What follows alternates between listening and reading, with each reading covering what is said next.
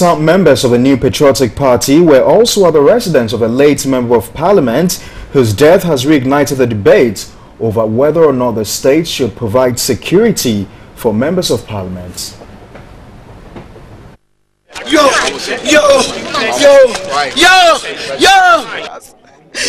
My homies, the Lord that we are serving is able and He will speak.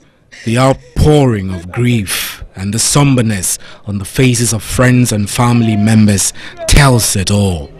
The New Patriotic Party is at a painful crossroad as 2 members have died within a week.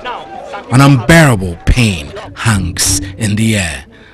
I just came from another one in the Western region. I was there to have a meeting with the Regional Executive Committee yesterday, and our acting regional chairman went for a jogging in the morning, felt some little challenge with breathing, came to the house. By the time he got to the hospital, he was dead. And it's traumatizing for the party. I think that I don't think so at all. The security of MPs has been a major concern for members who say their job as legislators exposes them to many risks. MP for Sekendi Takrade, Papo Wusuankoma, re-echoes this call and says it is time to prioritize MPs' security, the cost of which, he says, the state must bear.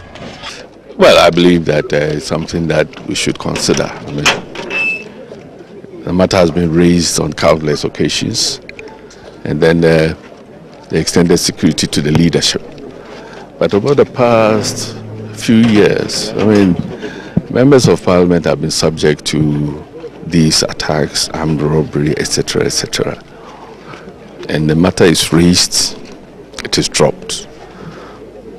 Probably the time has come, because I'm not... The Abuakwa North MP Joseph Boachi Dankwa Edu was stabbed to death with clues suggesting that his attacker used a ladder to gain access to his room.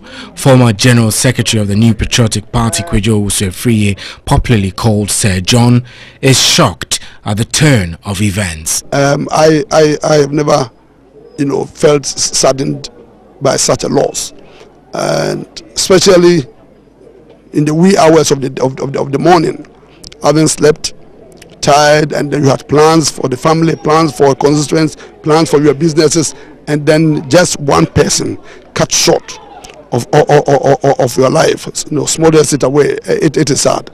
The police is questioning some key members of the household, including the security man on duty at the time.